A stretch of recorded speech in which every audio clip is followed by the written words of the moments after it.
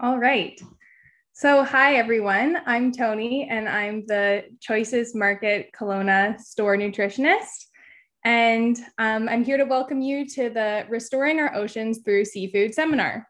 So, before we get started today, I'm just going to go over a few housekeeping things, and then I'll introduce our host, Shiori. So, for those of you that have attended this presentation, you're eligible for a nutrition buck. And so they look like these guys, and they are $10 off when you spend $50 or more in store, and they're just a little coupon. So a survey link will be sent to you at the end of this seminar so we can collect your mailing address. And all nutrition bucks will be sent out approximately 1 month after the event. And so also, if you have any questions during today's presentation, please type them in the YouTube chat. Also, please remember that you'll need to sign on to your YouTube account or create one if you don't have one in order to participate in the chat box on this video. So if you don't have one, you can just save your questions and email them to Shiori or I after the presentation, and we'd be happy to help. I'll also be typing both of our contact information in the chat so that you can have that for whenever you need it. Also, if after the presentation is done, if any other nutrition or food related questions come up, you can visit or call your local Choices store to talk nutrition with one of our in-store nutrition consultants, or email nutrition@choicesmarkets.com, and me or one of my colleagues will be happy to help you. So now I will get on to introducing Shiori. So Shiori grew up in the island nation of Japan, having a big passion for ocean conservation. Her interest in environmental conservation led her to pursue a degree in natural resource conservation at the University of British Columbia. She started her position as accounts coordinator for the Ocean-wise Seafood Program in 2019, where she applies her passion for sustainability communication through working with program partners in Western Canada to increase access and education on sustainable seafood across the region. So I'll pass it on to you, Shiori, and I know we're all looking forward to your presentation. Awesome. Thank you so much, Tony, for that introduction. I'm really excited to be here today and talk to everyone about restoring our oceans through seafood. Seafood and environmental conservation are two of my most favorite things. So I'm really happy to talk to you all about the combination of those two and what I do at Ocean-wise Seafood to make that happen. So again, my name is Shiori, and I'm the accounts coordinator for the Ocean-wise Seafood Program. So Natalie is my colleague. She was going to join us today, but unfortunately she's not able to as she's not feeling well. But the two of us together, we work on the accounts, so all of our partnerships in Western Canada, and we support them with seafood sourcing and different events and collaborations, and then staff training as well. So for today's agenda, I want to start by talking about what's happening in our oceans and sort of the current status of fishing activities and seafood consumption. And then from there, I'll talk briefly about what the Ocean-wise Seafood Program is in case you're not familiar with it, and then how we define sustainability. From there, I will show you some common fishing and farming methods that are both sustainable and some unsustainable examples so that you can start to look for different methods that are more sustainable than others. And then I want to focus on restorative species. So that's the main focus of today's talk, is talking about the types of seafood that are actually restoring our oceans. And then we'll wrap up with talking about what we can all do as individual consumers to support the sustainable seafood movement. I do have 3 short YouTube videos that will be played sort of in between slides so that you don't have to listen to my voice the whole time. So starting off, overfishing is one of the greatest threats facing our oceans today. According to the FAO's 2020 report on the state of the world's fisheries and aquaculture, 34% of global fish stocks are considered overfished. And overfishing is considered one of the greatest threats facing our oceans, but it's certainly not the only threat. There are so many other ways that humans impact the health of our ocean, as you know. So plastics and other types of pollution is a major issue. Today, plastics can be found in every ecosystem studied, even in the most pristine and far away places, and that's a really big issue. And of course, climate change. We all know what's happening with climate change. This is also a huge concern for the oceans and all of the animals that depend on them. There's the water temperature that's rising, melting ice, reduced habitats for various species. And then with the increased water temperatures, there's impacts on coral reefs. So you may have heard of the term coral bleaching. That's when the coral reefs will lose its colors. And then with ocean acidification, which is when there's too much carbon dioxide in the water that it becomes more acidic than normal, that actually impacts a lot of shell building organisms. So crabs, crustaceans, shellfish, it actually becomes harder for them to grow their shells. So these three areas are, so overfishing, climate change, and pollution are the three areas that Oceanwise Conservation Association as a whole is aiming to tackle. So back to overfishing, which is the issue that my program, Oceanwise Seafood, is focusing on. So overfishing not only affects the stock and the health of that fish species that is being fished, there's also impacts on other species. So bycatch is a really big problem. Bycatch is the unintended or accidental catch of non-target species. So you can see in this photo here, this is probably a shrimp fishery. But as you can see, there's a whole lot of other species that are being impacted. And that's because of the type of gear that is used that is not selective, which means that they're catching a lot of other species, including here a species of shark. And it's estimated that 4 out of 10 fish caught are bycatch. And then there's the impacts on habitats and ecosystems. Poorly managed fisheries and aquaculture are impacting ecosystems, damaging critical habitats like coral reefs, and affecting the health of many species. So here are just a couple of photos of just the impacts of fishing activities on different ecosystems. So on the left, you see an aerial photo of what was an eelgrass bed. So the green shades that you see, they were eelgrass habitats, but you can see these are trawl vessels coming through, and we'll talk about some fishing methods later on, but this is a trawl vessel coming through, and you can see that the ecosystem is being completely wiped out. And on the right, similarly, you see the impacts and the devastation on this time a coral reef habitat. So now I want to take a step back and talk a bit about seafood on a global scale and what's happening right now. So despite all of those issues that we just talked about, seafood is also the fastest growing food sector in the world. Global seafood consumption has more than doubled since the 1970s.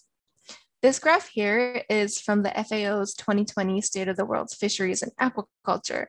And the colors here that you see in orange and the dark orange red color at the bottom represent the capture fisheries. And that's the seafood that we get from the wild. And then the blue shades at the top represent aquaculture or farmed seafood. So as you can see here, most of the increase in seafood production from the last few decades have actually been due to the exponential growth in aquaculture or farmed seafood. And aquaculture actually now accounts for more than half of the seafood that we consume globally. And so when we're talking about seafood sustainability, it's really important that we talk about both wild capture fisheries and aquaculture. Even though most people tend to think that seafood is from the wild and it comes from the ocean and the fishers go out and catch them, it's really important to know that actually more than half of it is coming from fish farms. And as we will get into this later on, when it's done correctly, aquaculture can actually be an extremely sustainable way of producing seafood. So as you may know, seafood is also one of the most complex food systems in the world. According to the Financial Times, seafood is the highest traded food commodity by value, with global fish and shellfish trade reaching a value of $153 billion US in 2017. Seafood is often flown or shipped across the world and traded through many different hands, processed and then distributed before it reaches the final consumer. And sometimes it can take several years from the point of the harvest to when it reaches the final consumer. So as you can imagine, this makes it really difficult to keep track of all of the sourcing information and to be able to trace products back to its original source in the water. And as a result of that, there's a lot of seafood fraud and mislabeling that can occur in the market. So on one hand, we have the seafood industry that's continuing to grow and expand, but on the other, there's still this big lack of understanding of what's sustainable and what isn't. In a recent study conducted by the Marine Stewardship Council last year, it was found that 88% of North American seafood consumers want better information so they can be confident that they're not buying unsustainable fish or seafood. And then 70% stated that they want to hear more from companies about the sustainability of their fish and seafood products. So there's a growing demand for for this information so that people can make informed decisions when they're buying seafood. And from my personal observation, I think that since the COVID-19 pandemic, this has been even more exacerbated, and people are wanting to find out more about the sustainable practices, find out more about where their food is coming from, and if it's sourced sustainably and responsibly. So this is where our program, Oceanwise Seafood, aims to help out. Oceanwise Seafood, if you don't know it, is a not-for-profit conservation program that partners with businesses and organizations along the seafood supply chain to help them source and promote their sustainable seafood. So we have partners across the country using this Oceanwise Seafood logo to identify their sustainable seafood options and to raise awareness for ocean conservation. So our goal is to make it as easy as possible for consumers and businesses to choose sustainable seafood every time they're purchasing or sourcing seafood. And Choices Markets has been a partner of our program for over 10 years now, and they've been helping consumers like you find sustainably sourced seafood since day one. So a bit about the history of the program. The program actually started 16 years ago when Chef Robert Clark, who is a very prominent chef in Vancouver, approached a marine biologist at the Vancouver Aquarium, wanting to be able to ensure that the seafood he was serving to his customers was sustainably caught, and to be able to communicate that to his customers in a very clear way. So from that simple conversation, the program was created, first with just 16 partner restaurants who committed to replacing a seafood item with a more sustainably sourced item, and then identifying it with the Oceanwise Seafood logo. And 16 years later, we now have over 750 partners across Canada and beyond using the Oceanwise Seafood logo to identify their sustainable seafood options. So I'm going to play this video now, and hopefully the sound will keep working.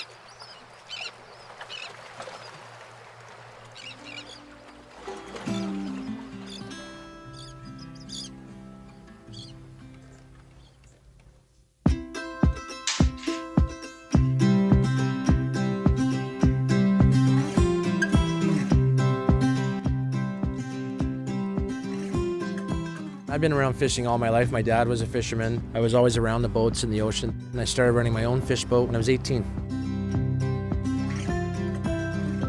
And the ocean is different every day.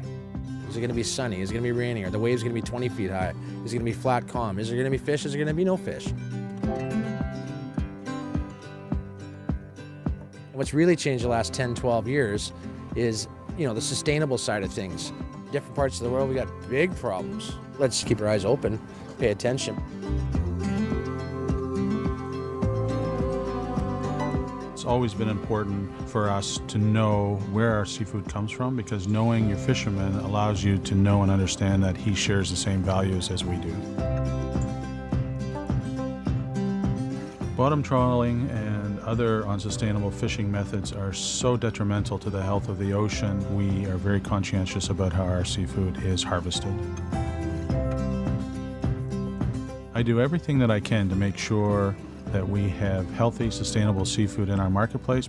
Being part of the Oceanwise program is the most powerful tool that I have. As a chef, I care deeply about how my seafood is caught. Sustainability is not only better for the ecosystem and the environment, it's better for the fishermen and women, it's better for me, and it's better for the people I feed. Ultimately, it's about taste, and it just tastes better. Around the world, in places like Vietnam, we see fisheries thinking about how they can weave sustainability into the work they do. At the core of it all is one question: how can we ensure that we are leaving our oceans healthy and abundant for future generations? As the OceanWise Executive Chef, I'm proud to work with the incredible people that are looking after our oceans, lakes, and rivers. And I'm proud to be part of a program that provides me with the knowledge I need so the choices I make in my kitchen, at home, in my everyday life are all about sustainable seafood. Look for the OceanWise symbol for our assurance of an ocean-friendly choice.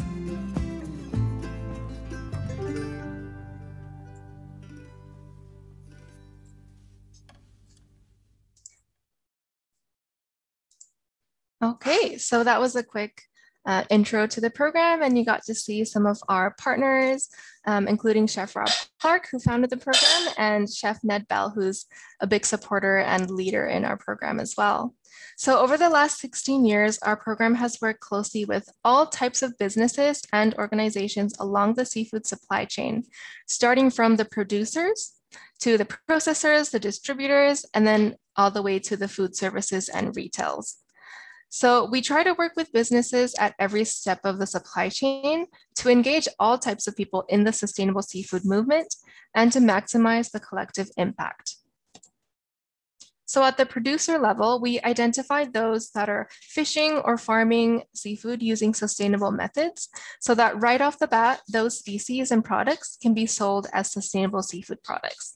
Here are just a couple of seafood producers that we work with here in BC. So we've got Gindara Sablefish that farms sablefish or black cod here in BC sustainably. And then West Coast Wild Scallops, who are a very small scale family owned fisher family that fishes for wild scallops here in BC. And then next in the supply chain, the middle of the supply chain are the processors and the distributors of seafood. So these companies typically carry hundreds of different products and are very well connected to restaurants, retail, and food services. And we work with these partners to help them identify which items on their huge product lists are OceanWise recommended. And because we work with many of the major distributors of seafood in Canada, we're able to reach so many more businesses and consumers with these types of partnerships. And finally, at the end of the supply chain, we have the restaurants and retailers. And this is where everyday consumers will purchase seafood. Our restaurant and retail partnerships are really important to us because this is how we're able to tell the sustainability story to the consumers, whether it's through menus, through the chef themselves, through grocery store shelves, or fish markets. And the more consumers see and value the OceanWise symbol, the more demand we're creating for sustainably sourced seafood. And that has effects all the way back to that producer level. And across all of our partners, we offer education and training so that our partners all feel confident in explaining what the OceanWise Seafood Program is and what makes their products a sustainable choice. And we also make sure to really celebrate their sustainable products that they carry so that we can empower individuals to make positive impacts by choosing those items over others. So now let's talk a little bit about what I mean when I say sustainable seafood. OceanWise's recommendations are based on the most up-to-date scientific assessments, and we take into account several criteria. So we at OceanWise assess the environmental performance of fisheries and aquaculture by looking at these three main areas. Firstly is harvesting that ensures healthy and resilient stocks. Second is the effective and adaptive management plan. And then thirdly is limited negative impacts on habitats and other species. So you might be wondering where all of this information comes from. And the majority of the data that we use comes from the Monterey Bay Aquarium's Seafood Watch program. And that's a program that conducts assessments on fisheries and aquaculture operations around the world. As well, Oceanwise also produces its own assessments for some small-scale Canadian fisheries where a Seafood Watch doesn't have an assessment for. And then we're also able to benchmark our criteria to various eco-certification programs, such as the Marine Stewardship Council, or MSC, the Aquaculture Stewardship Council, ASC, and some other benchmark programs as well. So when it comes to wild capture fisheries, those three main areas boil down to these four criteria. The first one is the stock health. So how abundant is the species in the wild, and how vulnerable is the species to fishing pressures? Secondly is the impacts on other species. So this is the bycatch impact that we talked about earlier. What are the impacts on the other species? And then thirdly is the management. Are there strong rules governing the fishery, and how well are those rules being enforced? And lastly is the habitat impact. So does the fishery impact important ecosystems or habitats? So now I want to take a look at some common fishing methods and their implications on sustainability. The first method I'm going to talk about is trawl fishing. And this is commonly used for species of fish that live on the bottom of the ocean floor, such as rockfish and cod. So in this method, a big net is dragged through the water to basically catch whatever is in its path. And as we saw in those photos earlier, trawl fishing can be quite harmful to the ecosystem when it's used directly on the ocean floor. And this can be quite harmful, especially when it's used on important habitats like coral reefs and eelgrass beds. And because of this, this method is often seen as the poster child for bad fishing practices. However, it is important to note that when it's done under really strict management and regulations, the sustainability of trawl fisheries can improve. The next method I want to talk about is purse seine. So seine fishing deploys a large net, kind of like a curtain, around a school of fish. And then it tightens at the top to draw the net together, like closing a drawstring. And this method is often used for fish that school together. So tuna, mackerel, and herring. This method can be sustainable when it's properly managed, but it's also known to cause high levels of bycatch in some fisheries. As you can imagine, it can catch a lot of other species in these large nets. On the other hand, a pole and line fishing is a highly selective method of fishing, as fishers pull up one fish on board at a time. And so if they were to catch a non-target species, they can easily remove it and release it without causing too much harm. This method is often used for species of tuna. And pole and line is also a good method to look for because the gear does not come into contact with the ocean floor. So there's very little impact on the habitat and very little bycatch. Harpooning and diver caught fisheries are also highly selective ways of fishing. As you can imagine, the fisher can be extremely selective and harvest exactly what they want to harvest without impacting or damaging other species or the habitat. And diver caught seafood is also often of the highest quality because these organisms are not being damaged by gear or crushed in a net full of fish. In BC, we're very fortunate to have several diver caught fisheries, including gooey duck, sea urchin, and sea cucumber, which is what you see in the photo on the right here. Shrimp is another really interesting one. Shrimp is often caught from the wild using either trawls or traps. Trawls, as we saw, can have pretty harmful impacts on the ecosystem, but traps are a more sustainable way of catching shrimp. And if you don't know, it is spot prawn season right now here in BC. So spot prawns are these beautiful shrimp that you see on the left. And during the season, fishers will go out and catch these shrimp using traps, just like the ones you see on the right. So these traps are set in the water for a set number of hours, and then the fishers will come back to bring them back on board. And this method is very selective because the fishers will empty the traps individually and then sort through the catch by hand. So if they catch anything that's not their target species, or if they catch something like a juvenile shrimp that is not ready for to be fished, they can quickly release it back into the ocean without causing any harm. I actually had the opportunity to go on one of these spot prawn fishing vessels last week with one of our partners here in BC, Organic Ocean. So I got to see firsthand how they do this, and they were really quick with their sorting. They were able to sort out different kinds of shrimp, small fish that ended up in the traps, even a Pacific octopus that ended up in one of the traps. They were able to quickly release them without causing any harm. So now, when it comes to aquaculture, because aquaculture is an artificial system, there are so many additional variables involved. And so we have 10 criteria instead of the 4.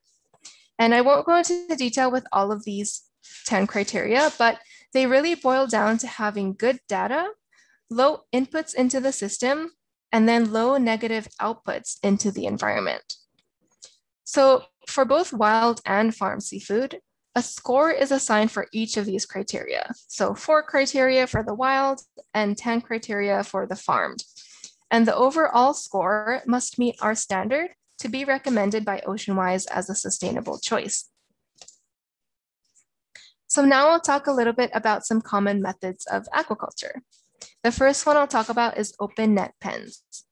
So this is a pretty common method to farm fin fish. So for example, salmon.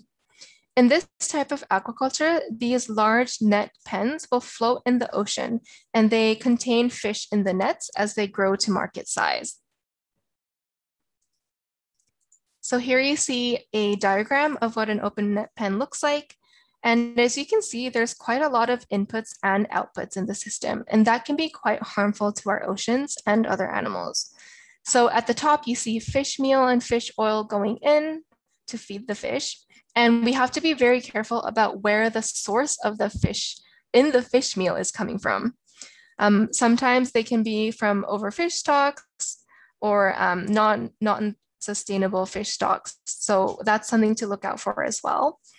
And then because the fish are packed in pretty high densities in these nets, sometimes they have to use pesticides and other chemicals just to keep them from getting too sick, including antibiotics as well. And because the farms are in direct contact with the ocean around it, all of the waste from the fish and the farm goes straight into the ocean. So this includes fecal waste, parasites and diseases from the fish, and then sometimes even escapes of fish into the wild, into the ocean. And these can have pretty devastating impacts on both the seafloor habitat as well as on other species. So for these reasons, OceanWise currently does not recommend Atlantic salmon being farmed in British Columbia in open net pens.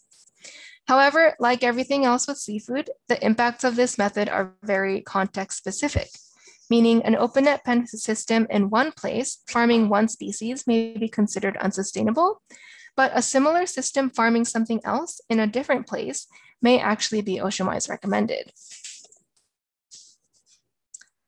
So because we talked about shrimp for the wild fisheries, I would like to talk about the farmed version of shrimp. So shrimp is one of the most commonly demanded seafood types in the world. And the majority of the shrimp that we consume in North America are actually farmed shrimp. And a lot of that comes from these ponds that are in Southeast Asia. So these farms are sited along the coast in tropical zones. And in many cases, in order to make room for these ponds, they actually have to remove the natural ecosystem that's there, which in this case is mangrove forests. So in this picture, you see the mangrove forest actually on both sides of the pond area. And so this whole area used to be a mangrove forest, but was unfortunately deforested to make room for these shrimp ponds. And if you don't know, mangroves are really important ecosystems for several different reasons. They are really amazing at sequestering carbon. They provide really important nursing and feeding habitats for a lot of species, including sharks. And they also offer coastal protection. So they protect the coast from erosion and also from storm surges. And similar to the open net pen system, oftentimes these farms will have to use antibiotics and pesticides because the shrimp are packed in pretty high densities. And this can obviously have further impacts on the surrounding environment as well. Fortunately, there are other ways to sustainably farm shrimp. And one of those ways is called silviculture. So I don't have a picture of that right here, but silviculture is a method of farming shrimp where instead of deforesting the mangrove forest, you can actually grow the shrimp inside the mangrove forest, which is actually their natural habitat. So instead of deforesting, you keep the mangroves intact in place, farm the shrimp within the natural ecosystem, and then harvest them using really low impact methods by using the power of the tides. And because the shrimp are in their natural habitats, there's actually no need to feed the shrimp, or apply any chemicals or antibiotics or anything like that. So that is one way that is a more sustainable way of farming shrimp. And then there's land-based aquaculture, which is also a really innovative way to address the environmental issues associated with aquaculture. So one way of doing this is a recirculating aquaculture system, which is what you see here in this picture. So a recirculating aquaculture system, also known as RAS for short, is a really sustainable way of farming fish, because as opposed to having the nets directly in the ocean, this system takes all of that out of the ocean onto land and grows the fish in land-based tanks. So because the fish are not in direct contact with the ocean, this addresses many of those environmental concerns that we just talked about associated with open net pens. So things like effluent, diseases, parasites running off into the ocean, those are all addressed by using these land-based tanks. The water in these tanks is also filtered and recirculated and reused over and over again. So this method is used for a variety of species, including tilapia, rainbow trout, sturgeon, salmon, and even shrimp. And this is a method that we recommend as OceanWise across all species. So again, a quick diagram of a RAS system. So as you can see, this type of system also requires less feed, and there's fewer parasites and diseases, and it requires no antibiotic treatment. And then the water will filter through several filtration steps and then reused in the same tanks. And the sediment that is actually filtered through can be used for different purposes like biogas or fertilizer, which is an extra benefit to these systems. So next, I want to talk about some really sustainable forms of aquaculture, which is bivalve shellfish farming. So bivalves are shellfish that have two shells. So think mussels, clams, scallops, oysters, and geoduck. And farming these species is actually very sustainable because these organisms don't require any input. These animals are known as filter feeders because they get their food by filtering out all of the nutrients from the water around them. And so as they grow, they're actually improving the water quality and the clarity. So to farm these organisms, you simply suspend them in the water, either on ropes, in cages, or sometimes in trays, and just let them grow out to market size. And as you can see in the photo on the right, which is actually a mussel farm, these farms will also create these three-dimensional forest-like structures in the water, which can provide really important habitats for other species. For example, small fish or other crabs and things like that, that will actually use these habitats as shelter or for nursing. On top of that, bivalves are also some of the more affordable, sustainable seafood options. So if you think about clams and mussels, for example, they're usually extremely affordable and super delicious. And that's why we call them our sustainability champions. So shellfish farming is known to be a form of restorative aquaculture. And that's because it actually improves the ocean health as they grow. And if you think about any other food system, whether in the ocean or on land, it's really, really rare to come across this type of net positive impact on the environment, because even growing vegetables on land has impacts on the environment, has a water footprint and carbon footprint. But this form of aquaculture and this form of farming is known as restorative because it has that positive impact on the oceans. So here's a fun experiment that was conducted by a group of people who compared how freshwater mussels clean the water as they feed. So you can see that the tank on the right has mussels in them and the one on the left doesn't. And you can see that the tank on the right with the mussels have filtered out the nutrients from the water and made the water clear enough that you can actually see through it. And it's said that one adult mussel can filter over 50 liters of water in a day. So here I have another video. This one's a little bit longer, but I think it's a really cool way to learn about the sustainability of oyster farming. So enjoy. I'm standing on a pile of oyster shells. It's 9 a.m. It's a gorgeous day. I got whiskey, I got oysters, I got a fire, I got my friends. Woo! It's gonna be delicious.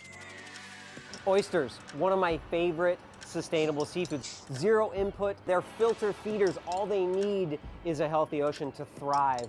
Of course, they're delicious. They're incredibly versatile. We're here at Fanny Bay Oysters. I know my buddy Chris is inside. He's gonna make it delicious for us. Let's go.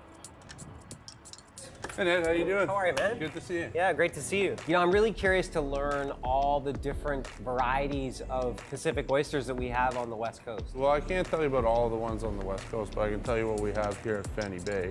We've got our Fat Bastards, Sunseekers, Virginicas, Olympias, Fanny Bays, Kumamoto, Shigokus, lots of oysters. Coochies. Coochies. And where they're grown really affects what they taste like, what we would call terroir, right? The different algae, different salinities, the difference in the ocean is going to affect the flavor, the textures, everything. I've pre-shucked a couple, so we've got the Fanny Bays and the Sunseekers there. So what I like is a little bit of lemon, and that's just going to bring out the flavor of the oyster. Oh gosh, it smells like the ocean. Briny and salty and so spectacular. Oh yeah, I love it. It's like savory, salty. I need another one.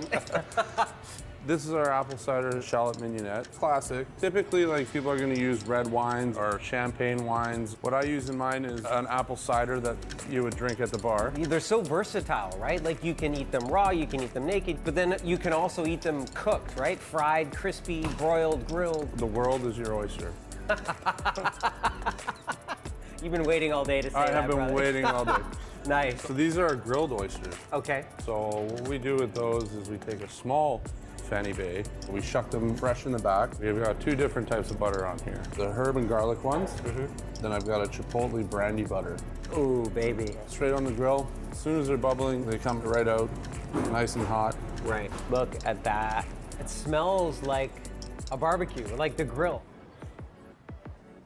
Oh wow, that butter is spectacular.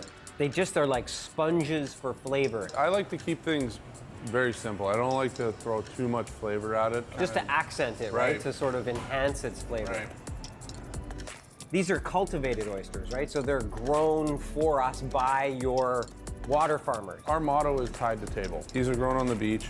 What's interesting about that is that right now, with the winter season, we have the tides that go out at night.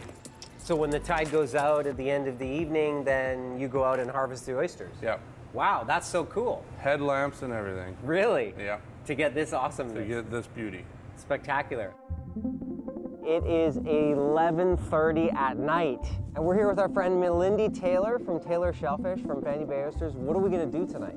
We're gonna be harvesting some Fanny Bay oysters. And not only have I never done this before, we have some awesome chefs who are behind me who have never done this before either. And you sound really excited about it. Okay, let's go take a walk.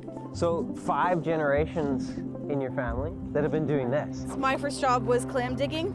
I wasn't very good, so I quickly got moved to oyster raking. But my family's been farming in the Pacific Northwest since 1890. Wow. All of our oysters are farmed, so we actually start from the beginning, so we're fully integrated. We pick our brood stock, we spawn our oysters in our hatchery. From there, they move to our nursery system. Nursery system spread to our farms until it's time for harvest, and then we actually ship direct to quite a few of our customers, as well as to our own oyster bars. Wow. Okay guys, we've got quite a bit of a walk here, so keep up. Yes, boss. It's pitch black. There's a ceiling of stars above us. It's a perfect night. Now I have to find my perfect oyster. And there's so many to choose from, but I think I might have found my oyster. Look at it, it's still moving, it's still alive, look at that! Perfection. I honestly don't think I've ever had a more delicious oyster in it. There's a taste of place here, right? The nice thing about oysters too is that they're all different depending on where they're from. Right. So here you would get that little bit of like slate-like minerality off a Fanny Bay oyster because of the ground that it's on. Oh my God! This is zero input animals, right? In the sense that you're leaving the ocean better than you found it. That is correct. They're out here filter feeding the environment naturally. So Drinking the ocean. drinking the ocean, cleaning the water around us. I like talking to Melindy. She knows what the hell she's talking about. I hope so. I want to thank everyone for coming out to our farm, but this is where I actually put you to work, and you guys are going to hand harvest some oysters here. Really want to get everything you can that's a good harvest size oyster into the bucket so they can get it to the processing plant so I can get it shipped out to all of our customers.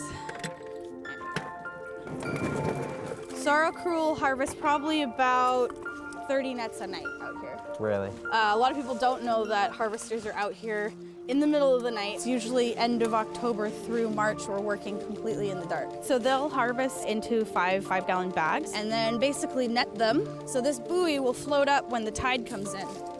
So eventually it'll be way up here, floating on the surface, and when it's daylight, our boat will come through, Yep. hook the line, pull both bags up, and bring it into the processing plant to be sorted. Right. It can be a super labor-intensive process, but I mean, if you just look around, you're just so connected with nature, and you have to really be patient and mindful of what's going on in the environment around you and how you're utilizing your farm.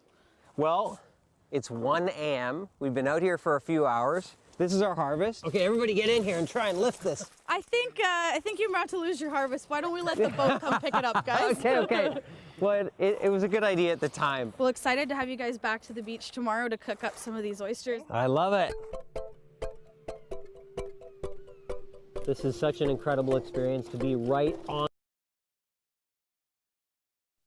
All right, I'm going to stop it right there. After that, they just eat a bunch of oysters on the beach and it's just going to make us all hungry. But if you do want to watch the whole video, this is on the OceanWise's YouTube channel. So you can definitely take a look there. There's a bunch of other videos that are super informative and really cool as well. Okay, so another form of restorative seafood is kelp and seaweed farming. Kelp and seaweed are also zero input aquaculture organisms because they just grow using the power of the sunlight and the water around them. So to grow kelp or seaweed, they're actually grown on either ropes or on suspended lines and just left out in the water again to grow to market size. And these species will capture carbon as they grow, and they can actually reduce the impacts of ocean acidification on a local scale. And researchers are also finding that using kelp as an additive for cattle feed can actually reduce their methane emissions from cattle by up to 90%.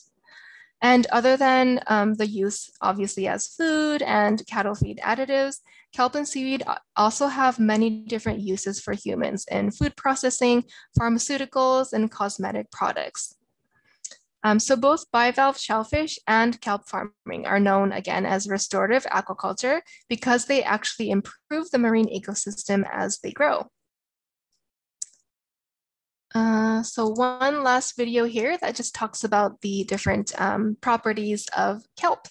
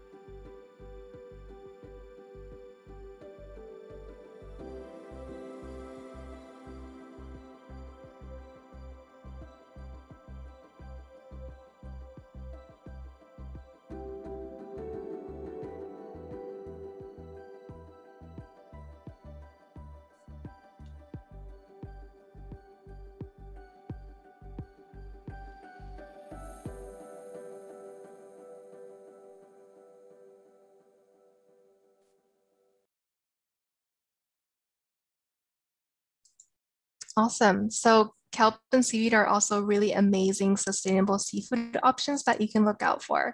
And kelp and seaweed have been farmed already for hundreds of years in many parts of the world, including East Asia, in Japan, China, Korea, but more and more so it's taking place in North America as well.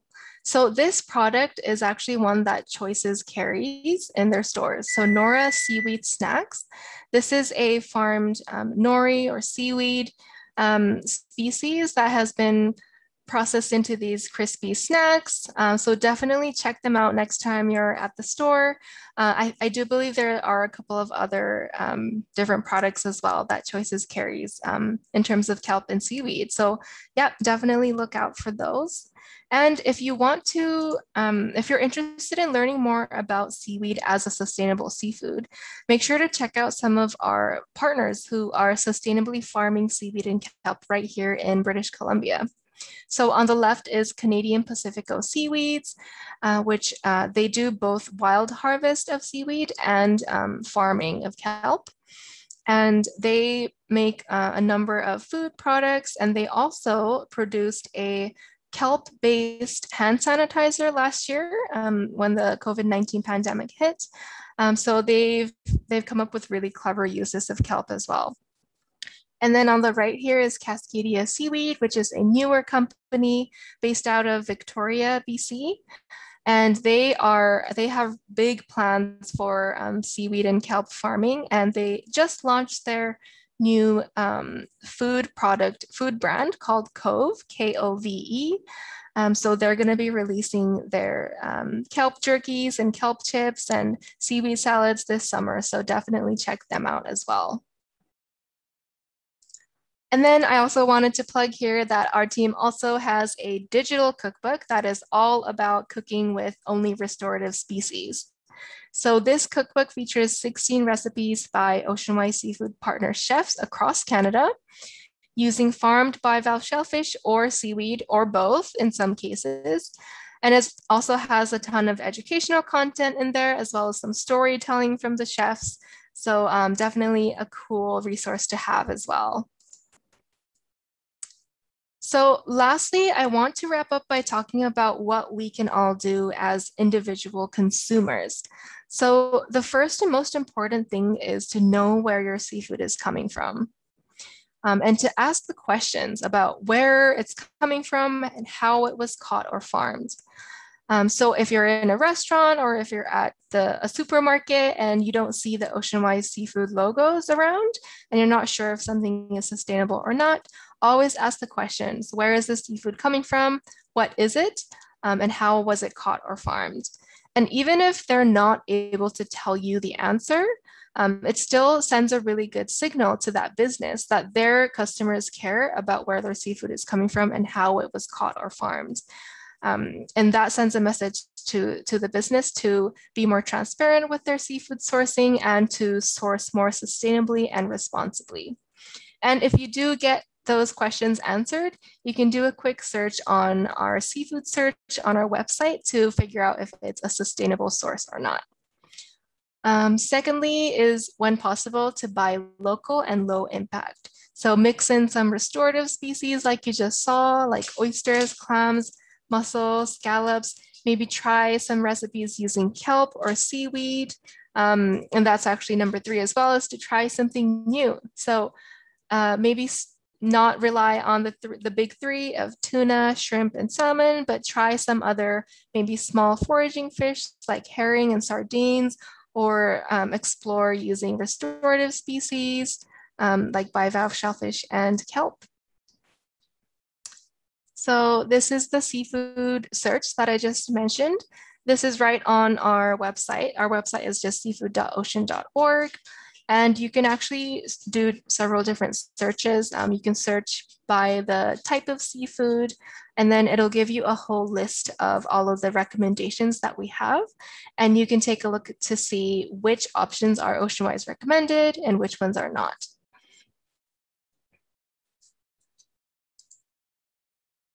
Okay, and then here are some additional ways that you can stay connected with the Oceanwise Seafood team. So we have a quarterly newsletter that will help you keep updated on program news and different events that are coming up. And then we also have a blog page called aquablog.ca, and you can go to the Oceanwise Seafood tab to see all of our blog posts about different sustainable seafood products, about our partners, about events, and the science behind our recommendations. And then finally, our social media page. We're very active on social media, and you can find us at Oceanwise Seafood.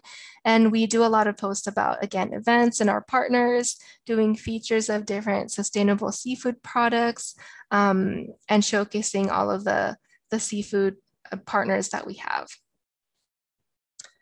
And finally, we are currently doing a 2-month-long educational campaign called Waves of Change. That will go until the end of July, and we'll be sharing out lots of different blogs about the issues around overfishing, as well as the solutions of how we can address overfishing. We'll also be featuring partners who are going above and beyond to contribute to the movement.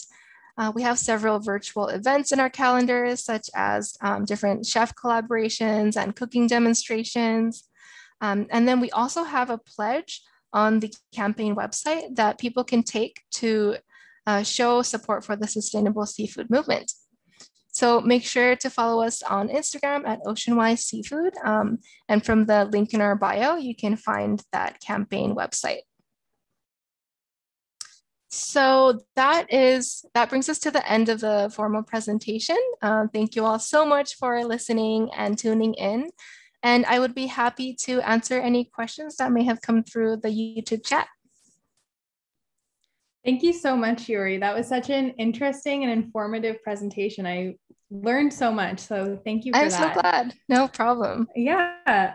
So I haven't seen any questions pop up in the chat right now. So just a reminder to anyone to enter them if you have any last minute questions. I do have a couple though, just for you. So until I see some more, I'll just ask my own.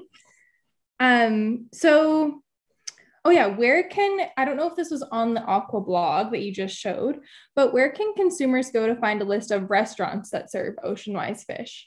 Oh yeah, so that's right on our website as well. So when you go to seafood.ocean.org, you can find the partner map, as well as the seafood search. So on the partner map, it's like a map that you can either search by name or just like kind of scroll and zoom into your area, and you can find restaurants as well as supermarkets, retailers, and suppliers that carry Oceanwise seafood. Awesome. That's so useful. I know I'll definitely be using that. I didn't even know that that was a thing beforehand.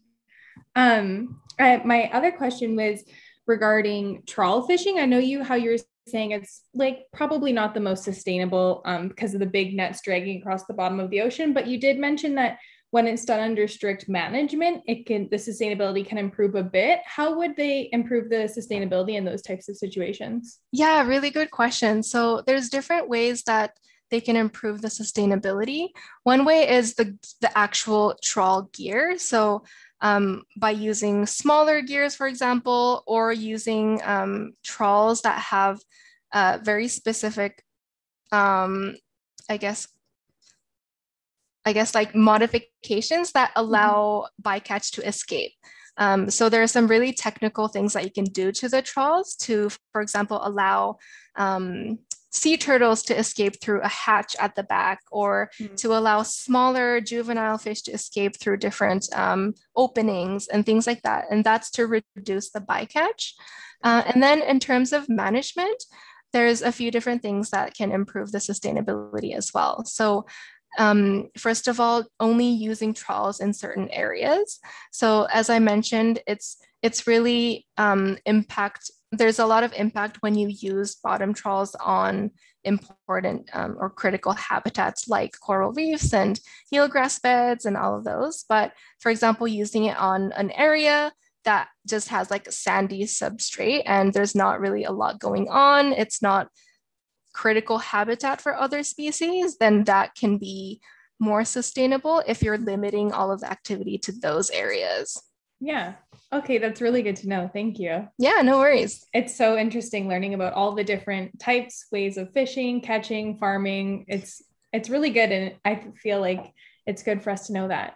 All right, question has popped in. So are canned fish, for example, tuna and salmon, recommended, or does the can method remove any sustainable gains? The act of canning itself doesn't make something sustainable or not. So we at Oceanwise, we look at how the fish was caught or farmed. So if it was caught in a way or farmed in a way that is Oceanwise recommended and sustainable, then whether it's canned or frozen or fresh, it's still Oceanwise recommended. And actually, canning seafood is, in my opinion, a pretty good way to make sustainable seafood more available and accessible to people, because when it's canned, it's obviously more shelf stable. It doesn't need to be in the freezer. It's a lot less energy intensive as a product to carry, and it can last a long time. So there's less waste. So in terms of the big picture of sustainability, I do think that going for canned options is a really good way to stockpile on sustainable seafood when it's not in season, for example, and to make sure you have that in your pantry instead of having to go out and buy something that's maybe not sustainable. Yeah, that totally makes sense. And also it's so helpful with on the cans having that little Oceanwise symbol right there, so consumers know that they're buying something that is sustainable. Yeah, that's really awesome. And I also find that canned products sometimes have a bit more information on the label. For example, a lot of cans will say like pole and line caught, and which is like the method of how they're catching the fish. Whereas sometimes in the fresh counter, it's not as obvious. It'll maybe just say tuna, and not even like the actual scientific name of or species name of the tuna. So sometimes I do find that canned products have more information that I can use to determine if something is sustainable or not. Yeah, totally. When you were talking about pole and line fish, I like recognized it in my head from the cans that I've seen, but I never knew if it was just like a marketing term or if it actually meant pole and line. So that's good to know. Yeah. Yeah, I haven't seen any other questions pop in, but I guess to wrap it up, what's your favorite Oceanwise product right now? What's your favorite seafood? Oh man, that's really hard. I am in a bit of an oyster phase right now. I go through phases, but I recently learned how to shuck oysters myself, which has been a game changer, because until then, when I wanted fresh oysters, I would have to go out and go to a restaurant and have their shucked oysters. But now I can just go to one of our partner suppliers or retailers, get a bag of fresh oysters and just shuck them at home and just experiment with different kinds of toppings and sauces. So yeah, oysters are one of my favorites. But in terms of fin fish, I do love sablefish, also known as black cod. And that's caught sustainably here in BC using bottom long lines, but also can be farmed sustainably. As I showed, the Gindara sablefish is one of our partners as well. So you have lots of options there for sustainability, and it's super delicious. If anyone has not tried it before, it's one of the most buttery, rich fishes out there, and it's really delicious just on the grill with some miso and some soy sauce. Yeah, it's amazing. Oh, yum. I haven't tried that before, so you definitely try. I'm definitely going to try it. Yeah. I'll see. There hasn't been any other questions, so I guess we'll just wrap up. So thank you so much, Shiori, and thanks for everyone who attended the presentation. It was a really great presentation, and just a reminder that everyone will receive a survey link at the end of the seminar to fill out where they can enter their mailing address to receive one of the nutrition bucks that I talked about at the beginning. And you can also visit your local Choices to speak with a nutritionist or email nutrition@choicesmarkets.com. And yeah, so we hope you all have a great evening. Thanks for attending.